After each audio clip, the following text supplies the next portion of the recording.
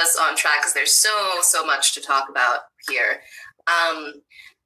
One question that came up, so one of the things that we recommended in our email series was a simple meditation where you just basically imagine yourself in dialogue with the money spirit and ask it, how much money it would like you to receive in the near future. Actually, what it would like you to receive. What it would like you to receive. Okay, what it would like you to receive and what it would like from you in reciprocation, what she would like from you in reciprocation.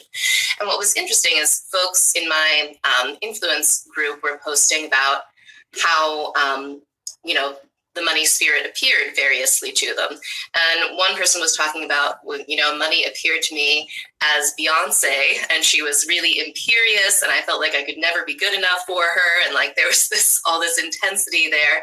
And I thought that was a really fascinating point that, a lot of when you work with planetary deities or a lot of things more solidified in occult traditions, there's traditional images and associations that go together with those.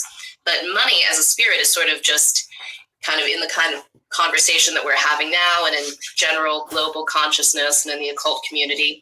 It's sort of just kind of bubbling up into self-awareness as a spirit. So there's not really a defined set of images yet. So I just sort of wanted to ask you, Dave, what about that? What is there in the way that she appears imaginatively to us individually?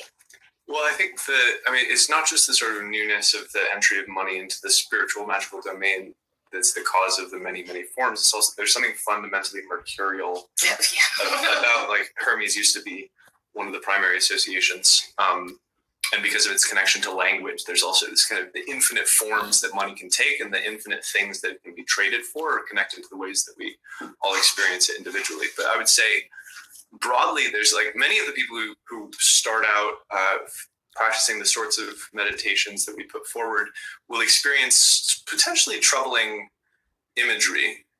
A very mean, ragged person sometimes appears, often imperiousness. I love the Beyonce imagery, but some kind of imperious or cold energy, sometimes a hypermasculine one. So question is, if you're going to develop an intimate relationship with that spirit, how do you start by work if your subconscious happens to produce something that isn't particularly appealing?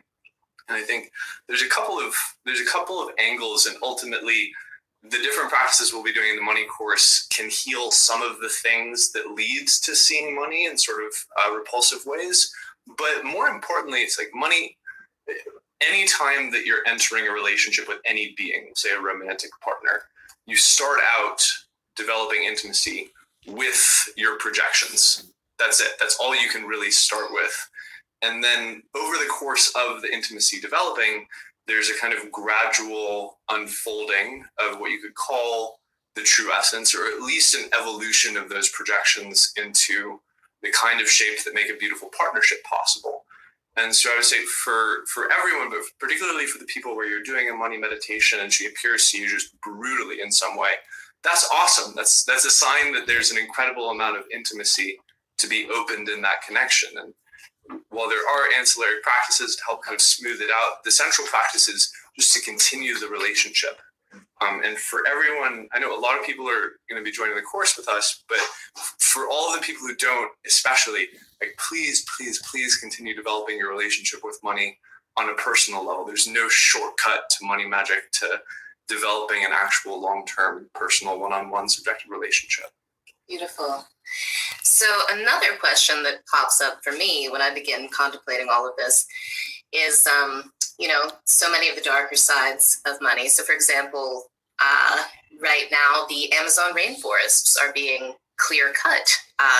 Folks are cutting them down so they can plant cacao trees or other kind of cash crops, and they're doing it for profit. They're doing it for money.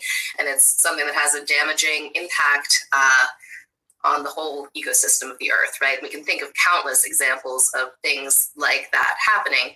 So what to me that seems to connect with is this whole thing where what's interesting about money as a specific historical cultural development is that it's a standard unit of economic value. So many things have economic value, diamonds and barley and tulips and everything. But when we work with money, we work with a standardized unit. And I read something recently about how when the Greeks first began working with money, I think they got the idea from the Assyrians/Babylonians. They were fascinated with it, and they were also horrified by the subtracting principle. And, the whole legend of King Midas developed, which is, the king wishes that he can touch everything, and that everything he touches turns to gold.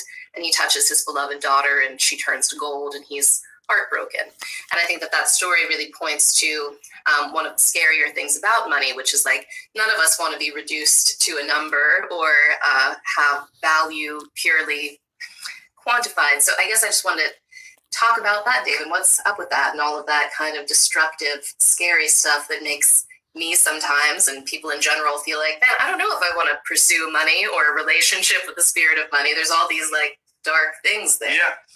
Well, that's the primary point of connection I think it has with language, because all language is a